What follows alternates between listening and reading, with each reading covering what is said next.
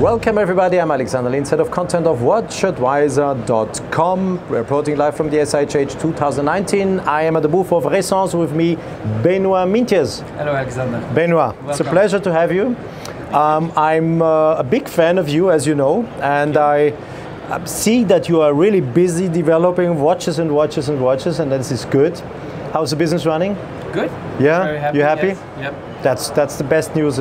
That's the best news. Yeah, that's why we're here. Yeah, but you're doing exceptional. Benoît is the guy who invented these magic watches with turning discs, and he will tell about the story. But the new one, Benoît, yes, is kind of a little technical miracle because I have it on the wrist.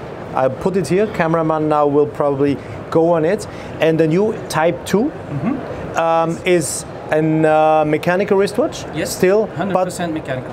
But still has some, let's say, not miracle functions, but some really, how would you say, helpful functions? Yeah, augmented experience. Okay. I could call it. Augmented experience. Yes. Not augmented reality, but augmented experience. Because you know why?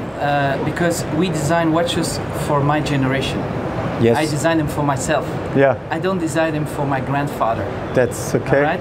Yeah. So my generation, or the digital native generation, yeah, they want experience instead of polished gears, I think. Okay. That's my understanding of the thing. That's a clear approach. There are so many others, so we do something different. Yeah. I just had, by the way, some people from Swatch Group out there. They know me, and they asked me, "Oh, what did you see, Alexander?" And we said, "Yeah, whom do you like in here?" And the guy mentioned the first, "I like Ressence." Good. Just happened. Nice. So they have an eye on you. Yes. Be careful. They will come with a big check and say, "Okay, what's the price?" I'm kidding. Okay. Please. Type 2. Type 2. Type 2 is a so as I said, a mechanical watch. It's purely mechanical. It has an automatic movement inside. It has a regular power reserve, 36 hours, and we have added something extra, so you can do anything you do on all our watches. You can set it manually, you can make it work manually, or mechanically, purely mechanically. But we also added what we have called the E-crown. This is a technology that we introduced last year under a concept where we discussed, by the way. And now it's final version. So this is the production version of the watch. E-crown is an electronic crown. What does that mean? It is an automated crown function. A crown does two things. It sets the watch and it winds the watch. Well, E-crown will never wind the watch, but because you need too much energy to do that. But it's intelligent in that sense that when you wear the watch, as it is an automatic movement, it will wind automatically. But if you take it off at night and you don't wear it back, within 12 hours, the watch will stop the movement, so that you keep the power reserve in the watch. Secondly, a crown is meant to set the time. Well, this watch, you don't ever need to set it once you've done it once, because UTC time is also inside the watch.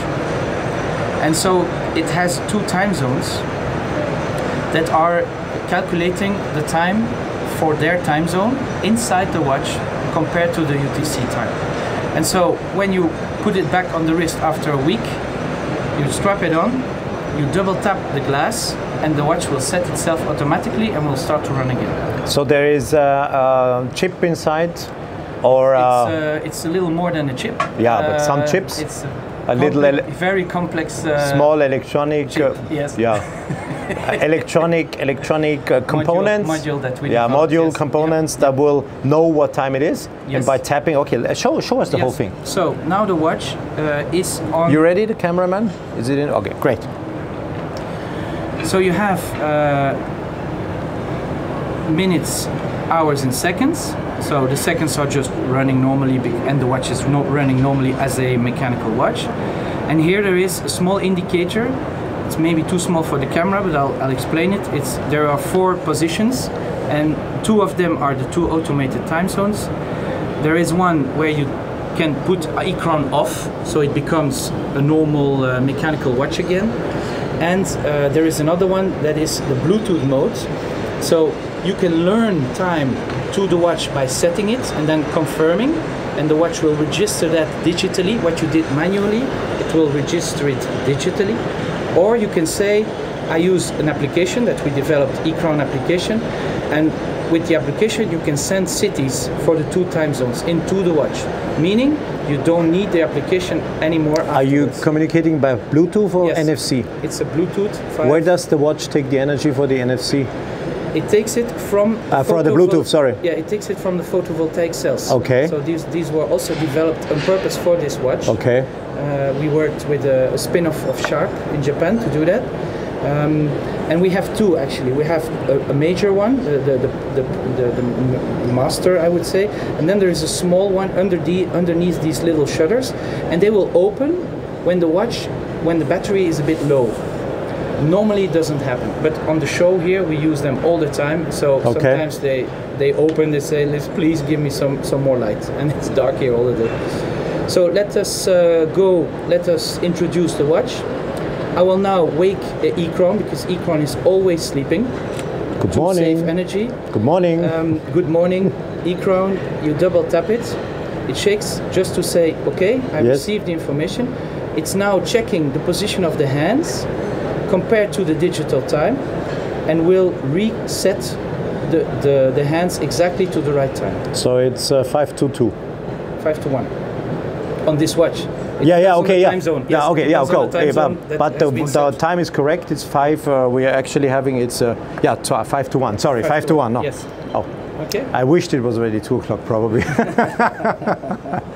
Okay, 12:45 and it's almost 12:55, and that's correct. Yes. I just looked at my iPhone. That's correct. Yeah. And you can do the same for the other time zone. Yeah. It's the same principle. Okay. So how do you go through the menu? You double tap like that. You tap once. You tap twice. Again.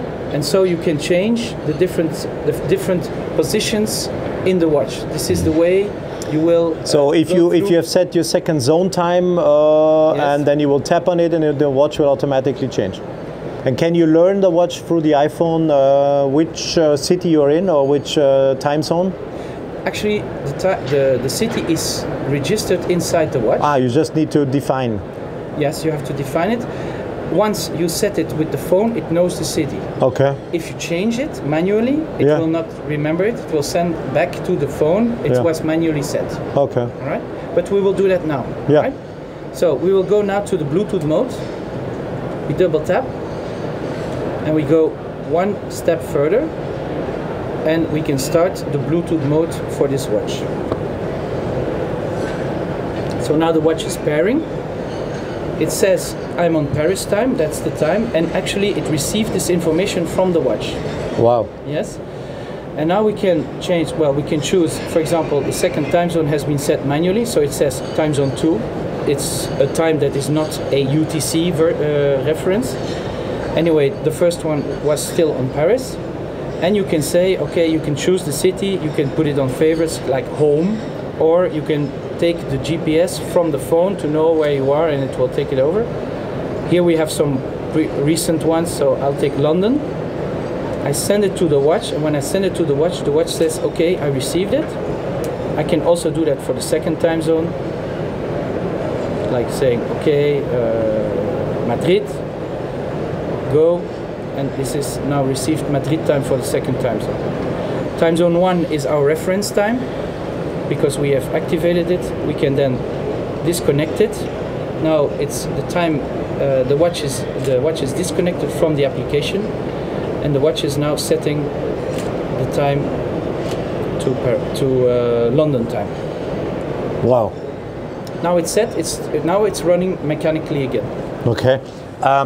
Benoît, why did the little shutters open up when it was coming back? Because they open mechanically. Yeah. And so they are dependent on the movement of the dial. So when the dial go backwards, they open. When the dial go forwards, they close. This is the reason. Yes. Okay, I see. Yeah. And so it went backwards because we went to London time. It's a bit earlier. So it's turning backwards. That's the reason. Very nice. Smart. It's kind of a smartwatch. I don't know. It's a watch that is smart. Yes. It's not the same. Yes, that's not the same. That's a mechanical wristwatch. Mechanical wristwatch being very smart. A question that is for sure asked by our audience is, if you are using the watch on a regular basis with the little cells you have here, it's charging enough to be. You never have to do it. You never have to charge it. You don't have to. You don't. The watch comes with a little charger.